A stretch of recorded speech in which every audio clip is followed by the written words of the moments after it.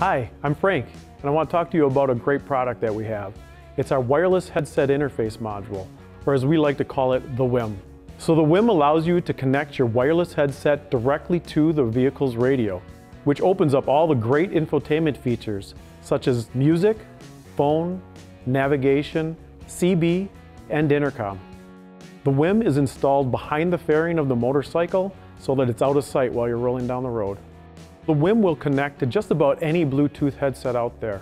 However, if you're connecting with a Harley Davidson wireless headset, you'll get additional features that you don't get with the competition. Those features include a better audio streaming quality so your music sounds great, and with the 20S, you will actually be able to see your menu configuration items for the headset on the radio itself. Pairing your headset to the WHIM is pretty simple. First thing you want to do is make sure your headset is on. Then you go to the Setup menu option on the radio and scroll down to Wireless Headset. Press Wireless Headset and then press Pair Headset. Put your headset into phone pairing mode, and then when it shows up on the screen of the radio, select the headset and it'll pair. The WHIM is the ultimate connection between you and the vast infotainment features that are on your bike.